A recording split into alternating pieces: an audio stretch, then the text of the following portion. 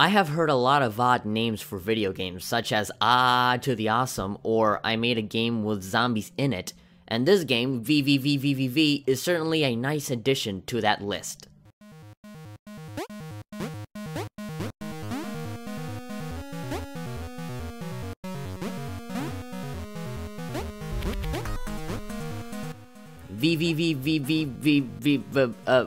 Whatever. V times 6 is a game designed by Terry Kavanagh.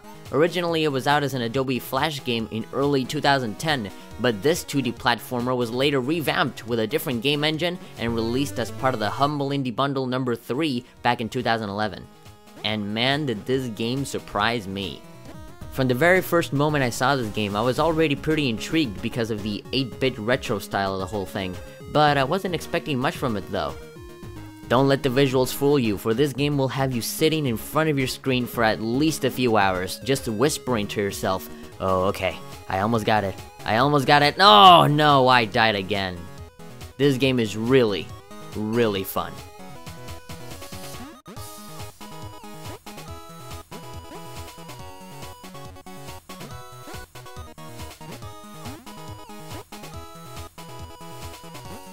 The story isn't really all that complicated. You play as a little blue man named Captain Viridian, who is on an adventure to find and rescue his crewmates after a strange malfunction that causes their ship to teleport to another dimension.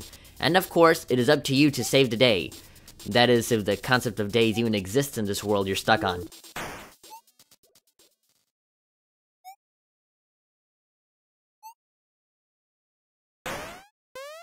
Oh no, how many times do I have to tell you, do not place aluminum foil inside the microwave! It's gonna blow! No! The controls are quite simple. You can move left and right using the arrow keys, and press the spacebar to actually flip gravity around, allowing you to stand up on the ceiling and get around obstacles. And that's pretty much all there is to it. The way you play the game is rather easy, but mastering it is the tough part. From beginning to end, you will come across a very distinct amount of obstacles, such as squares, circles, truth itself, and of course, spikes. Lots and lots of spikes. Spikes farther than the eye can see, oh yes.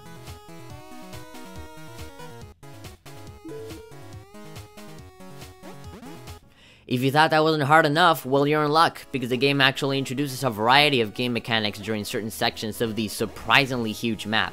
Some of these include a constantly moving screen, white lines that revert your gravity, and conveyor belts. All of this accompanied by the amazing chiptune soundtrack made by Souleye. So amazing, in fact, that the music is actually available to buy and download right now. PPPPPP is the name of the album, actually. I really recommend it. It's easily one of the best video game soundtracks I have ever listened. It's easily part of my top 10, I can tell you that for sure.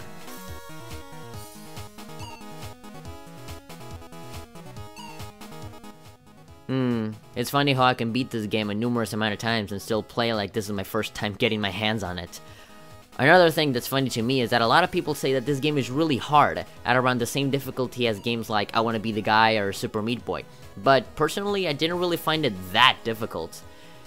In my experience, it was just a matter of wrapping my head around the new things that get thrown at me.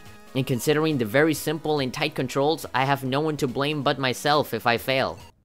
Now, what is truly hard in this game are the custom levels created by other players.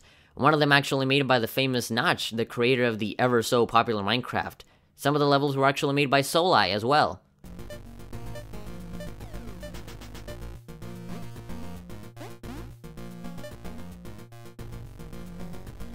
Speaking of which, you are also able to create your own levels. You can test them out and have other people play them if you're into that sort of thing. Personally, it's not really my thing, as in I don't really see myself using it, but I do like the addition of it nonetheless, for it gives a lot of juice to the game.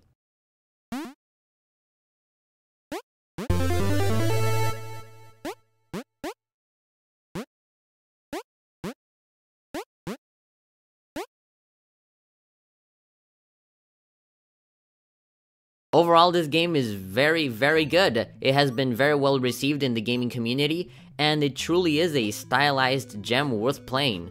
The visual style doesn't really speak to you a lot in the sense that it's no Call of Duty style graphics, but if you like the retro style look, and you're looking for something fun and something fast-paced and quick, then you can go check it out. for those 3 or 4 people that haven't played this game yet, go ahead and look for it on Steam. It is being sold for a very affordable price of $4.99, and if you're still on the fence about it, you can always download the demo and check it out before purchasing it. So yeah, check it out. It's how many? Okay, whatever, go buy it. It's worth every single penny. Wow, trying to say the name of this game is like trying to spell the word banana. B-A-N-A-N-A-N-A-N-A-N-A-N-A-N-A. When do I stop? N-A-N-A-N-A-N-A-N-A.